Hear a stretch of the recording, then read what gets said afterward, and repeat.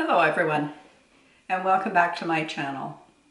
Today I'm going to try and answer some of the questions that have been asked of me regarding making bread in a bread machine and whether or not you can make bread ahead, all kinds of questions. So I am going to try and answer some of those questions today while I lead you through a bread making process. And I look forward to coming back right after this and we'll get started.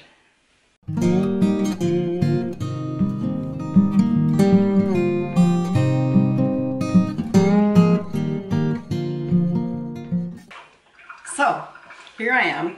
I have everything out here to make a loaf of white bread or a batch of buns. And probably the most frequently asked question about why I make the bread in my bread machine, but I don't bake it in the bread machine, is because I don't like the crust. I think it makes the crust too thick on the bread. That's my main reason for making dough using the dough setting on my bread maker, just making dough and then rolling it out and putting it into a bread pan, allowing it to rise and bake in the conventional way. There are another reason why I don't care to do that is I don't like the hole in the bottom of the bread. Now, if you like really thick crust on your bread, and I mean all around your bread, then baking it in the bread machine would probably be great for you. Limit yourself when you only use your bread maker for baking bread. It can do so much more than that. And one of the wonderful things about the bread machines is that they do have a dough setting, which means that once your dough is prepared, you can make things like cinnamon buns and French bread and dinner rolls and all kinds of things that you wouldn't be able to do otherwise. So I find the dough setting to be the most useful setting. In fact, I don't know what the rest of the buttons really do on my machine because I tried it out. I didn't care for the thick crust. I almost gave up on it and put it away in the cupboard. When I realized that I could just make a batch of dough, then I could form the dough myself. So don't give up. Come on back, get your bread maker out and get to work. So today I'm going to talk about making bread in my bread machine, making dough in my bread machine, and then I am going to freeze that dough for future use. Frozen dough will last in the deep freeze. I wouldn't leave it more than 3 months, but for most people, just to be able to have the benefit of having it in the deep freeze is enormous. So you take the bread out, you allow it to thaw on the counter, you rise it up and you bake it. Easy peasy. It's the easiest thing in the world. Anyway, so we have to get started with this bread and this dough and get it into the machine. So I know that you have seen me make this recipe before, but I will leave it in the description box below. We're going to start with a cup of water. We're using yeast, so we're going to feed it a couple tablespoons of sugar. You don't need that much sugar if you care not to have that. We need 2 1/4 teaspoons or 1 packet of quick rise yeast. I should say also, I have made bread with the recipe that would have come with my manual. I had to look it up online because my bread machine didn't come with a manual. I've made it with bread machine flour and bread machine yeast, and I didn't like the result. So I'm using all-purpose flour and just quick rise yeast. So I've got my water, sugar, and yeast in there. And I've seen online people say that salt doesn't mix very well with yeast. I've never had a problem with that, but if you try it out and you don't like the result, you can do something different. the cost of an experiment with a loaf of bread. You're in it for very little money, so don't be afraid to give it a try. Okay, so in went 1/4 cup of oil, and now I'm going to put in a teaspoon of salt and 3 cups of flour. Just had to reach for my handy dandy tool. It seems like I'm always filling this poor old jug full of flour because I bake so much bread. Now, one of the reasons that I enjoy my bread maker is purely for healthful reasons, because when I was in the grocery store and shopping for bread on a regular basis, and you read the labels, now you would think that bread would be as easy as what we're doing today. The ingredients would be simple ingredients, straightforward: flour, water, yeast, sugar, salt, and oil. But that is not the case. So I'm going to put this in and I'll be back.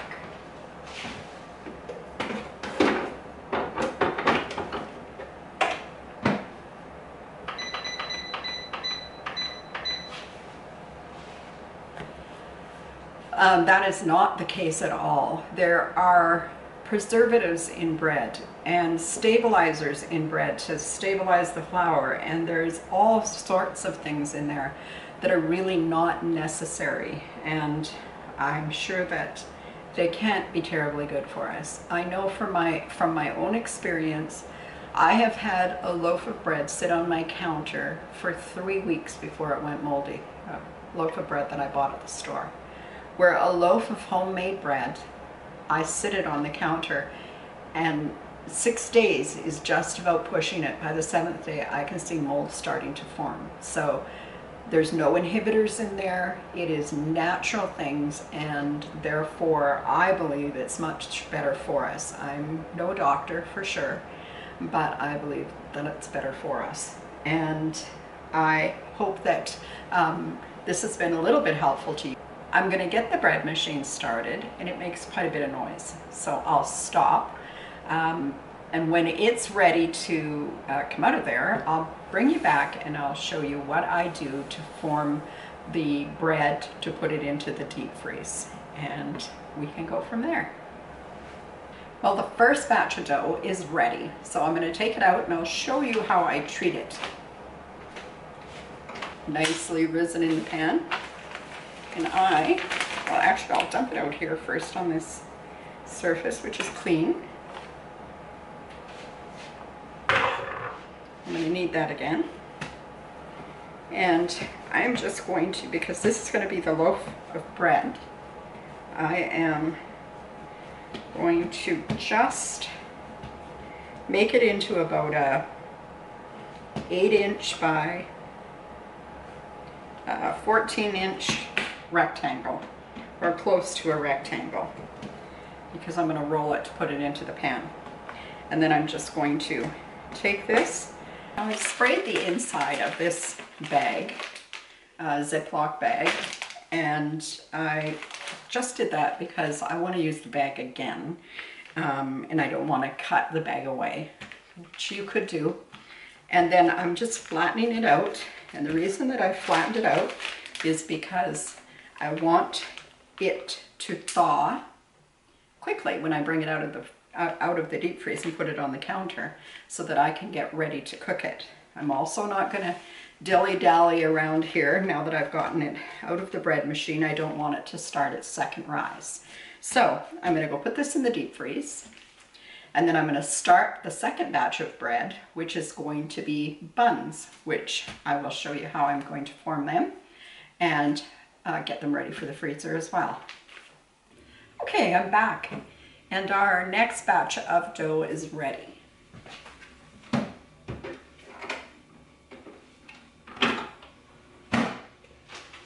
And again, it has risen up really nicely. And this batch we're going to turn into dinner buns. The recipe's exactly the same. And you can use this recipe for for all kinds of different doughs that you're going to make. I just see I've got some dry pieces that didn't mix in very well. I'm going to remove them. And now just going to squish it down so that it removes some of the air, but I don't mind a little air in there. I'm going to just pinch off a bit. Now I'm doing this particularly because I've had people notice that when I made the 3 different kinds of bread that you can make with a bread machine, they noticed that I didn't finish or show them how I rolled the buns. So I just pinch off a piece, I bring all the tattery edges together, and then just set it down on the surface and cut my hands and just spin it around like this a few times. And it seals in all of the end bits. And then I'm going to set it on there, and I'm going to do this for the entire bunch of bread, or bunch of dough, sorry. I'll slow that down on the next one. I meant to that time, but got distracted. So pinch it off, whatever size you want it to be, keeping in mind that it's going to more than double in size because you're going to let it rise again, and then when it goes into the oven and it hits the heat, it's going to rise beyond that as well. So keep that in mind.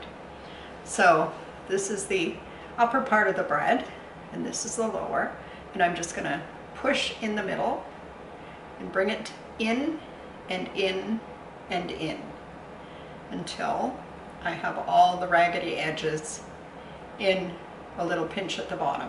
And then I'm going to put the pinch side down, cut my hand over top of it, and just roll it until all those little bits have been incorporated.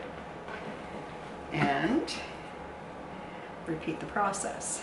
Now, I'm going to tell you what's up with this. So I'm going to put these in the freezer overnight tonight, and then tomorrow I am going to bring them back out of the freezer so that I can show you the process of thawing them and baking them off. It has been my experience that they may not rise quite as much after they've been frozen, but it's still a really good product, and this gets you the jump on any special occasion. Like if you were planning a dinner, a family dinner for next weekend, and you knew that your week was going to be a bit rushed, but you had the time today to set up the bread machine, then this would be the time for you to do it. Do it, freeze the dough, and then the day of the event, as long as you take the dough buns out of the freezer and get them onto a tray, as long as you do that, then they would be thawed in time for you to have them for fresh buns for that night's meal. So it's pretty handy to have them in the deep freeze all ready to go. And it cuts down on your work the day of. If you can spread it out over the course of, say, a week, it makes hosting a dinner for, 3 or 4 friends, it makes it so much more practical and possible. I think as we age, things we used to be able to do. I noticed this year I put a lot of stress on myself at Christmas time, and I think all my guests noticed too. It was like I was running around like a chicken with my head cut off, and that's, not my usual style. I'm usually a very relaxed host, so I right away saw things that I could have done differently. The first thing probably would have been just to plan less. I had so many dishes on the go, and then I ended up with so many leftovers that I had to deal with, so I ended up sending everybody home with, plastic containers full of food. So I've got to be more mindful about the fact that I am aging, and that I just simply can't do the things I used to do, nor do I need to do as much as I was doing either, because it's just unnecessary. Nothing got wasted, but it's certainly not necessary to go all out in that way. Now I'm just about to the end of this. I didn't intend to talk my way through it, but here we go anyway. And then I just wanted to show you what I do to treat these before they go into the freezer. I think I've got 2 more here. Maybe snitch a little more from this one. Turn all the raggedy edges in. Put the raggedy bit down. Give it a swirl. And this is going to make 15, 16 rolls. And also means that once they're frozen, let me explain this. So in the freezer, they can tend to dry out a little bit. So I always give them a quick spray with, this is coconut oil, but just something to help them. Now the freezer tends to remove the moisture from them. That's why I do that. And then I'm going to cover this pan with plastic wrap, kitchen wrap. And I'm going to put these in the freezer until they're frozen. So about 6 hours or tomorrow. And then I remove them from the sheet tray and I put them into a plastic bag altogether. So then if through the week, if I want to have fresh buns, I could just take out 3 or 4, 5, whatever it is that I want to cook, and then I don't have to cook the whole batch. So that's a huge help when you're just cooking for 1 or 2 people. So I'm going to say there's enough here for us for 4 meals, easily, leftovers. So I'm going to get this ready and into the freezer, and then I'm going to bring you back tomorrow and we'll go through the process of thawing and baking these. And I will, I'll be here before you know it. Good morning, everyone, or before noon, everyone. I have just taken these frozen bread bits out of the oven. This is a loaf that I intend to thaw, roll into a loaf and proof, the final proof, in a regular bread pan. But first I need to thaw it out. It can thaw right at room temperature. You want to keep an eye on it because you don't want it to, you want it to thaw, but you don't want it to rise until you get it formed. And that can take 3 to 4 hours roughly. I made this a little denser, like I should have flattened it a little more, so it might take a little longer, but I'm home all day. I've got nothing grand that I have to be going to do today, so I can definitely keep an eye on it.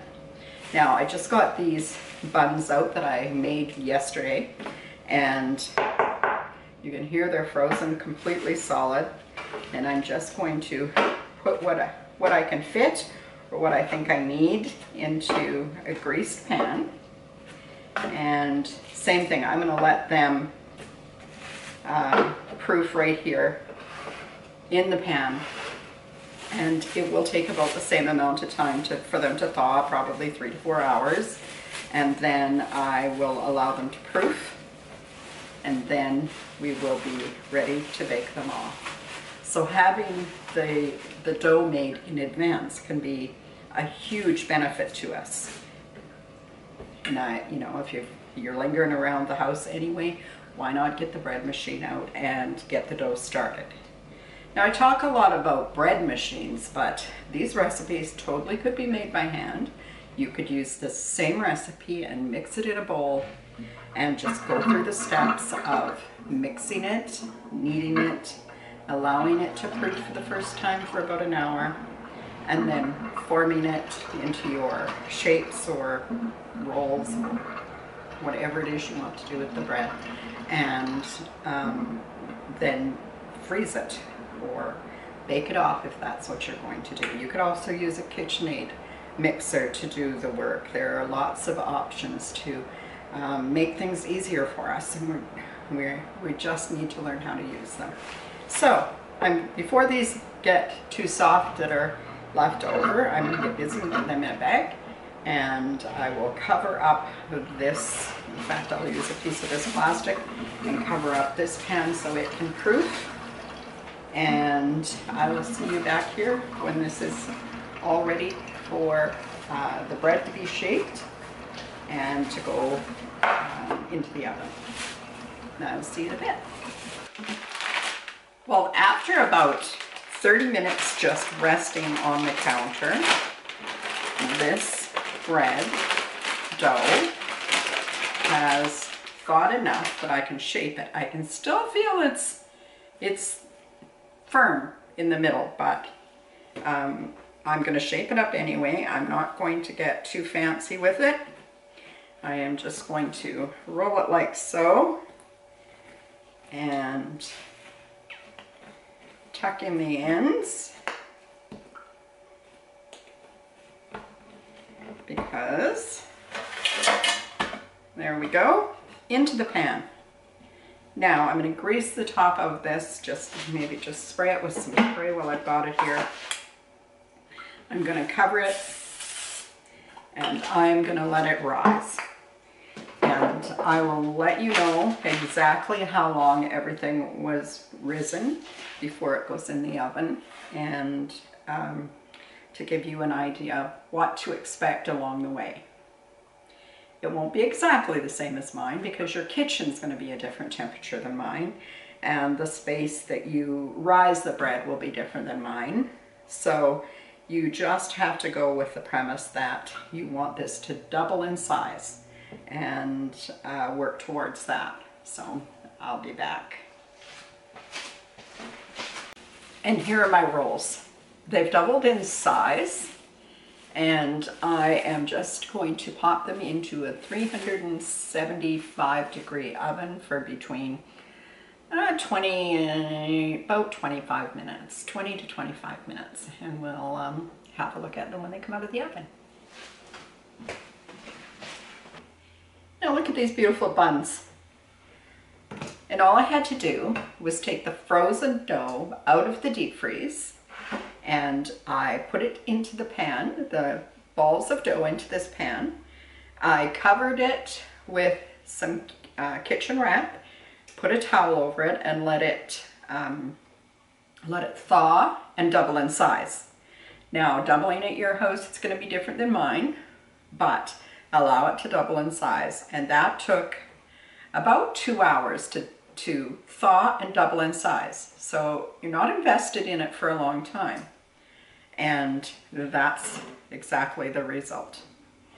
So I hope you think about giving this a try. I'll show you what the bread looks like when it's time for that. Look at this bread, or dough so far, getting ready to go into the oven. I was called away kind of for a family emergency. Everything's okay, nothing to worry about. So this bread rose about probably 45 minutes longer than I would normally have let it go. And so you just need to let it rise till it's double in size. And this is what the dough looks like. I'm going to put it in the oven, and I'll bring you back as soon as it comes out. Well, and here we are with this beautiful loaf of bread. Remember that just this morning, this loaf of bread was frozen, hard, and that we defrosted it and allowed it to rise. And now we have fresh bread, and we didn't have to go through the process of making it today. We just needed to let it thaw out and rise. So, I don't know about you guys, but this looks like a win-win to me. I'm super pleased with the result, and it does give a nice crunchy crust and beautiful texture to the bread. I've already dived into the buns and had one of them with my lunch. A little bit of butter and jam on it, and they're nice and light and a really good crumb. And I think that if you made these and froze the dough, made the dough and froze it the way I've shown here in this video, that you would be set for the days that are hard, and you still want to be able to provide your family with, or yourself if you're alone, with homemade bread. I hope you've enjoyed this video, folks, and if you have, that you'll take the time to give it a like. I appreciate your comments, and subscribe to the channel if you haven't. Share it on your social media. That's how you can really help me. And until next time, folks, take care, everybody. Bye-bye.